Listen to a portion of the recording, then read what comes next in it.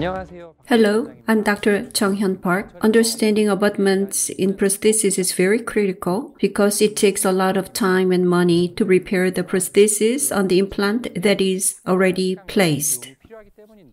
In order to avoid the hassle, we need to clearly understand what abutments are and how to choose the right ones. Today, let's find out how we can deal with it.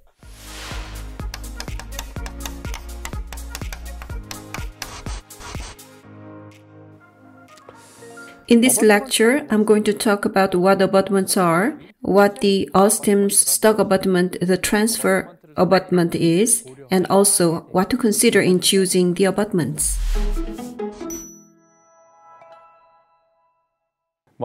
First, what is an abutment?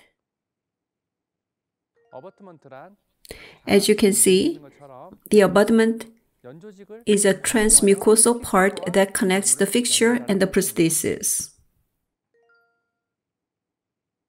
Here, they are indicated with the arrows. Now, can you understand what abutments are? Usually, they are connected to the fixture with a screw and connected to the crown via cementing. Let's have a look at the Osstem stock abutment, the transfer abutment. Transfer abutment is the most widely used one among the stock abutments. There are 5 main components in the stock abutment. First, let's have a look at the platforms. For fixtures with a diameter of 3.5 or less, a mini platform abutment can be used. That is, abutment platforms can be selected depending on the fixture diameter. Regular platform abutments are used for fixtures with a diameter of 4.0 or above. For mini platforms, long screws are used with up to 26 Newton-centimeter torque according to the manufacturer's instruction. In the meanwhile, for the regular platforms, up to 36 Newton-centimeter torque is used according to the manufacturer's instruction. This is a case used in the anterior mandible. The transfer abutment is connected and modified with a burr as if the abutment is prepared before the final prosthesis is completed. The regular platform is used for fixtures with a diameter of 4.0 or above. That is, the platform is compatible for all fixtures with a diameter ranging from 4.0 through 7.0. The final prosthesis is completed using the transfer abutment without modification. Next, we need to consider connections. Connections can be divided into the hex type and the non-hex type. As you can see, the hex type has the shape of a hexagon. On the right-hand side, the non-hex type is not shaped like a hexagon. The biggest advantage of hex type is that it can be repositioned, and it is mainly used in the single tooth restoration. Now, can you see the hex type with the shape of a hexagon?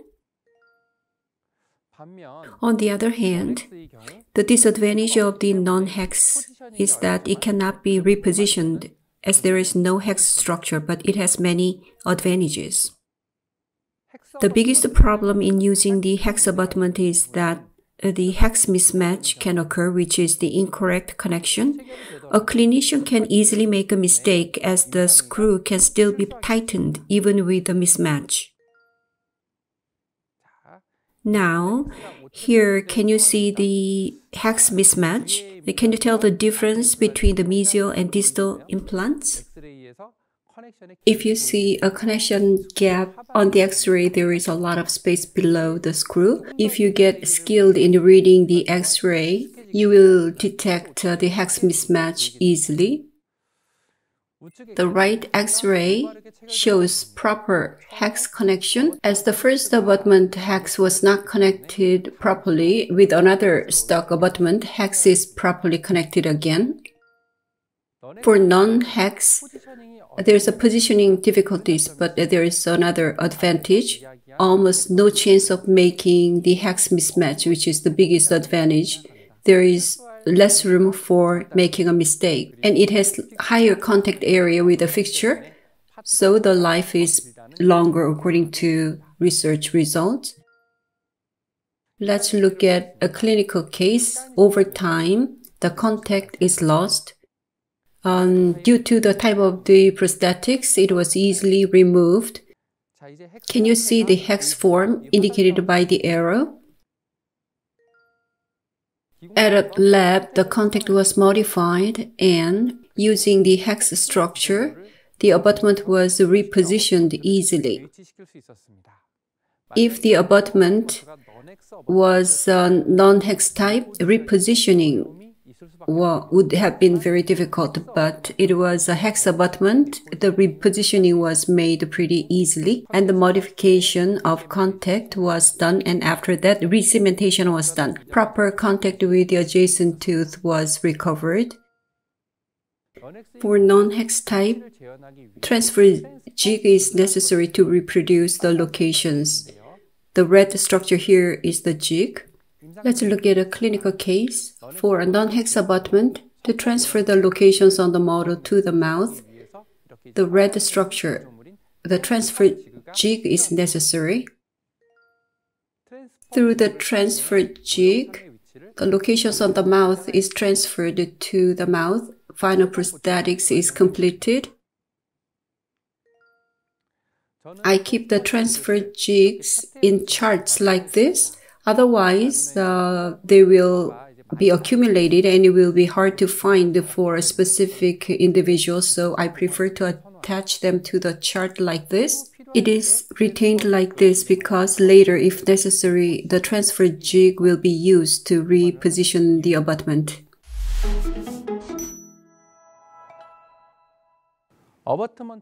Considerations when choosing an abutment. Diameters of abutment range from 4.0 to 7.0. Depending on situation, proper diameter should be chosen.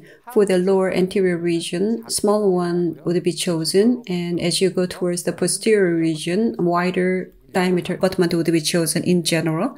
As you can see in this case, in the case of premolars, I usually use 4.5 to 5.0 millimeters. For molars, I usually use 6.0 to 7.0 millimeters. The root diameter of an implant abutment is significantly smaller than that of the natural teeth, so embrasure tends to widen naturally. However, if placement depth is deep enough and soft tissue condition is not bad, the right photo is modified with the Photoshop. It is not remade by me. The left one may be biologically not bad, but from patient's food impaction and retention perspective, it is not good compared to the modified image with the Photoshop because embrasure will become too big. That is, if abutment diameter is too small, it can be not good. Also, if it is too wide, it is not good biologically as well. So you need to choose an appropriate abutment. On the left, a stuck abutment. The right one is 1 feet abutment. The customized abutment form reproduced with Photoshop. Using 1 feet abutment is favorable in far more cases. When you choose an abutment, another consideration should be given to the height. If the abutment height is over 4 millimeters, no action is needed to prevent the prosthetics loss. However, if it is less than 4 millimeters, like this, the customized abutment is fabricated to prevent the loss. Groove formation and sandblasting will help. The key takeaway message of this lecture: consideration for abutment gingiva height. According to the 2014 COIR paper, the transmucosal sounding depth of an implant is 4.4 millimeters, about 1 millimeter longer than a natural tooth. According to 2001 Herman paper, two-piece platform matching neck biologic width is about 3.8 millimeters. In the past, I made a mistake in this case. Number 46 fixture was placed too shallow without considering biologic width. If it were placed 1.5 millimeter below bone, such bone loss would not have happened. To treat the periimplantitis, it is cleaned with a brush. Fortunately, the condition has been maintained for several years. Due to bone loss, biologic width is established and the condition has become stable. But I regret that it should have been placed a little deeper in the first place. This is a very important point. If the soft tissue is thick biotype and is more than 4 millimeters like this case, it is desirable to place the implant at the bone level. But like this, if the soft tissue is thin, below bone, 3 to 4 millimeters below the soft tissue margin, the fixture top should be placed deeply. Then the gingiva height, that is the cuff of about 4 millimeters is used usually. I usually use a 4 millimeter cuff.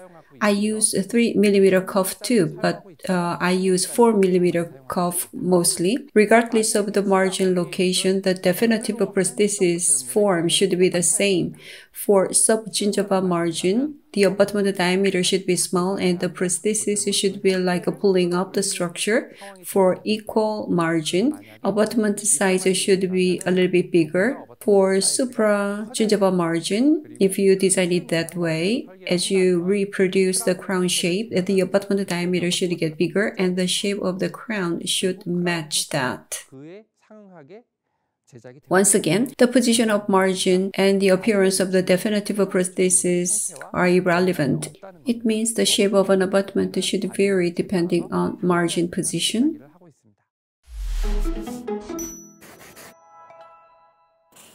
The most important takeaway of today's lecture: an abutment is a structure connecting a fixture and a crown, but an abutment is also a protective film which prevents or a bacteria from entering bone.